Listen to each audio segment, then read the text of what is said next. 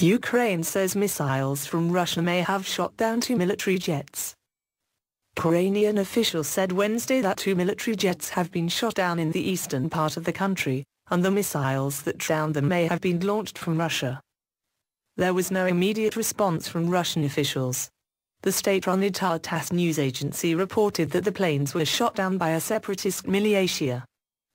The pilots of the Su-25 fighter aircraft ejected from the planes, the Ukrainian government said, but their whereabouts are unknown. The incidents occurred near the Russian border, in the part of the country where the government is waging a battle against pro-Russia separatists. However, at an afternoon security briefing, a Ukraine defense spokesman said the military believes that the missiles that brought down the planes came not from separatists in Ukraine but from the Russian side of the border.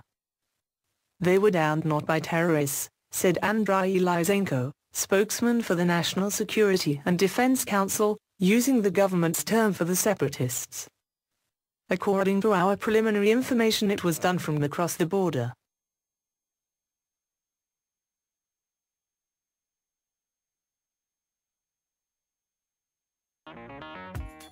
Thank you for watching. Please subscribe to us on YouTube, Facebook and Twitter. You can visit us on www.therealthingmeme.webs.com.